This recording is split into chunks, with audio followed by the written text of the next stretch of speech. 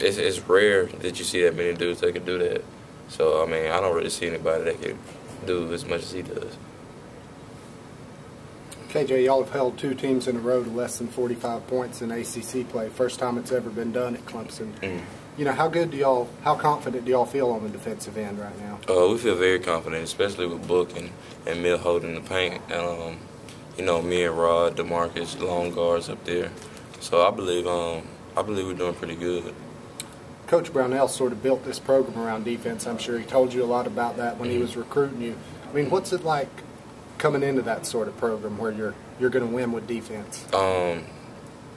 It's good to know that he's a defensive coach, and you know it teaches us because coming in from high school we're all like we're the offensive guy, and you know we come in, you know, having our mindset ready to play defense. Now, were you a shot blocker in high school too? I was a shot blocker, yeah. So it's a comfortable role for you, kind of protecting the rim. Yes, sir. For in this game, they got 6 guys, I think, that can pretty much score with basketball. I guess, you know, are they a little more offensively dangerous than even Duke was? Duke is a very fundamental team, and I believe they are. Just, you know, coming from, I mean, anybody can get their shot off on their team pretty much. So going in playing them, it'll be a good challenge for us. What did Maryland do you think that allowed them to have success against the other night?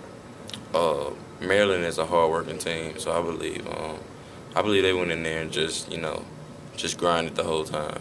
And they have people that can score too, so I believe they just went in there with a mindset that they can beat NC State and just, I know starting from the locker room they had to, you know, pump each other up to get ready for that game because it's a tough environment to play in. What kind of mindset do you guys got to have from a defensive standpoint going into this game? Just to be smart, like play physical without fouling, you know, and just putting a little fear in them.